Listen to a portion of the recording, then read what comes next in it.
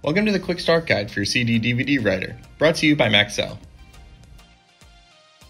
To start, connect the USB plug into the USB port of your computer, and the USB Type-B plug into the USB Type-B port on the back of your writer. In the case your computer's USB doesn't support enough power to run your writer, use the backup power cable we provided for a better power connection. Simply plug the DC connector into the back of your writer, and the USB plug into a second USB port of your computer. To load and eject disk from your device, press and hold the eject button for 3 seconds and the tray will open. Place your disk in the tray and lightly push the tray to close it. Hold the button again to open your tray and remove your disk.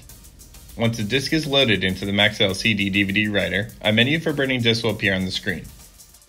If a menu does not pop up automatically, go to your device settings and make sure that autoplay is turned on.